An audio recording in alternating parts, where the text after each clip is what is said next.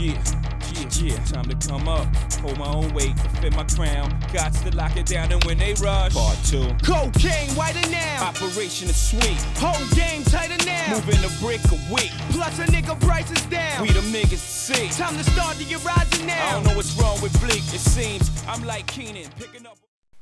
Hey guys, how's it going? I have a long overdue Nintendo DS update for you. Some of these games I actually received for Christmas, so that should be some type of indication of how long it's been since I've done an update on my Nintendo DS. But all of these games I picked up recently, and hopefully I don't have any mixed in here that I've already shown.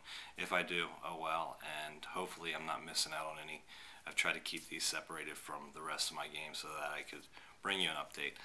But anyways, let's go ahead and get into these games, and I'll give you a brief rundown of each of them. Okay, so this first group of games here are games that I just picked up randomly. I was either looking for them or just decided to go ahead and purchase them. This one here, the first one is Picross for the DS, or Picross, Picross, I don't know, however you want to say it. This one here I did a little bit of searching for because it's no longer in print, so I had to look around for it, and I actually found a GameStop within like 30 miles of my house that had this, and it was the only GameStop that was even close that had a copy. The copy's brand new, or it was brand new.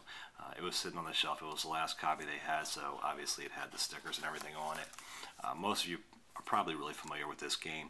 I would say it's like a mix of Sudoku and you know, just a puzzle type of game. But if you haven't played this game, if you do have a chance to pick it up, definitely pick it up. It's well worth the price if you can find it for a reasonable price.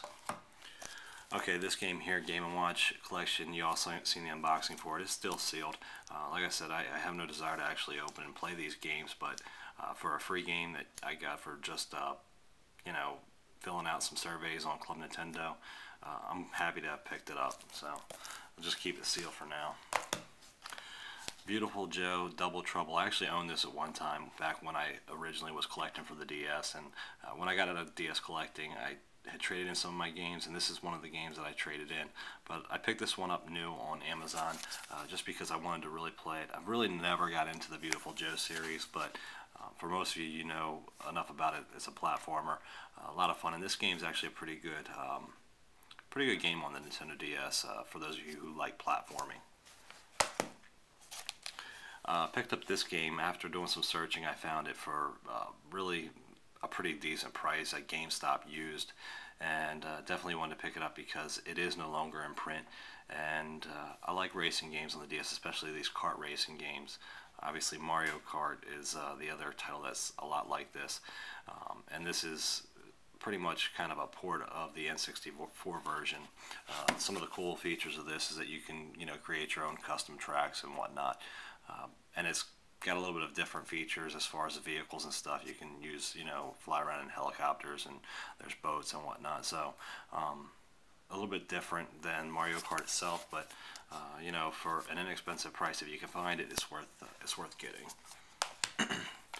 Next game is Rune Factory 2, Fantasy Harvest Moon. Essentially, I just picked up this game because I really liked the cover art for it. I needed another game to kind of add to my collection. Well, I didn't need another game, but anyways, I you know, wanted to add this to my collection, and it's kind of a cool game. I mean, I haven't played a ton of it, so I can't give you a lot of details, but it is like a hack and slash RPG with farming elements in it. Most of the people who are interested in this are already familiar with the title, so I don't think I need to go into a great amount of details. So the next group of games are actually games that I received for Christmas, and I'll go through those quick.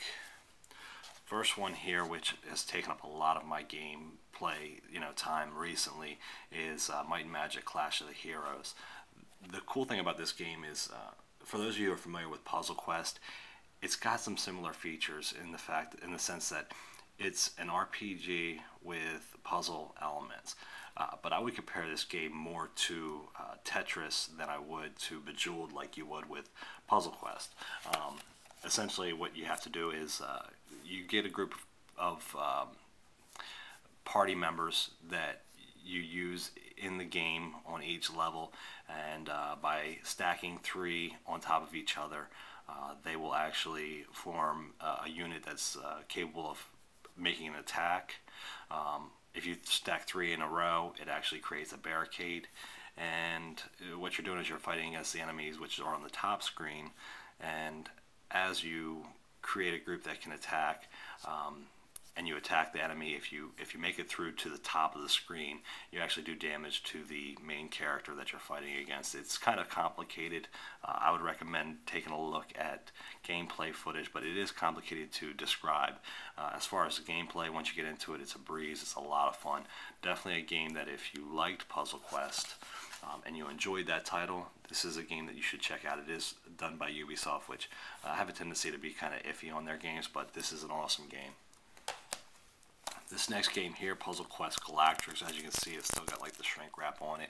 I just kind of wanted to pick up this title. I never really got into the first Puzzle Quest, and I heard that this one's not as good, but I wanted to pick it up because it was inexpensive. It was a game that I just told my wife to get for me for Christmas, and because of that, you know, I have it now in my collection. I can't go into details because I haven't played it yet, but you know, Puzzle Quest, you're all pretty familiar with that. So here's another game that I just, on a whim, I told my wife to pick it up. We were out shopping for Christmas gifts, and this was at Best Buy. It was like $15 or maybe $10 around Christmas time. Viva Pinata Pocket Paradise. I heard it's a pretty good, the translation to the DS, which is not like a port, it's actually its own title, but I heard that it's really well done for a DS game, and the graphics look really good. I haven't had a chance to play it yet, but I'm sure that once I get a chance to get into it, I'll be hooked, kind of like I was with the original Xbox 360 title.